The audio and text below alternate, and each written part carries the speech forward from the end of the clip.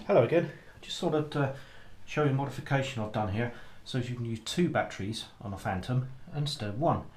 Now the idea is to give you double flight time, but I haven't actually tried that yet, so that will come in future. Now before you say anything about weight, I know these are going to add weight, but that needs to be just sorted out later on.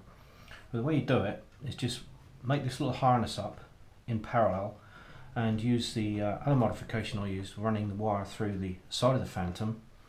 And if I just switch it on there for a second, you'll see that it actually works. So I'll just plug those two in. There you go. It's powered by the two batteries in parallel.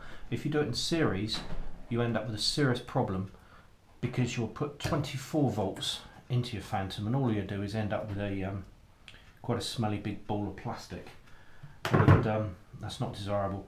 The two Nanotech batteries are 2.2, the same as the main one in here, and you can do away with the little socket there, that pointless little entry point there for the battery.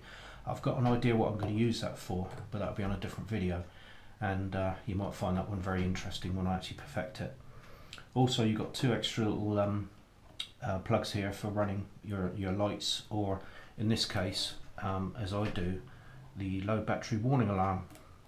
So I just plug that one in. It gives you the voltage as well. I've shown you that before, which is quite useful. You could have two. You could have one on this battery and one on that battery, so you get two alarms.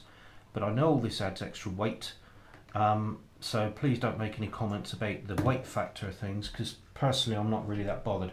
And with the extra time I get with these two, hopefully it'll be double, but I can't see that being the case. I think it'll probably be 1.5 times the length of flight. But all you do is get the there's loads of them advertised on the web all over the place, and if I take that battery out there, which if you want to you can put some Velcro on there to keep it more secure. I'll just disconnect these for a minute, and you end up with this little carbon addition which bolts underneath the legs either side to add your two batteries. I haven't tried it yet. I'm going to try it and see how it goes on, and I'll let you know in a future video. Okay, thanks for watching.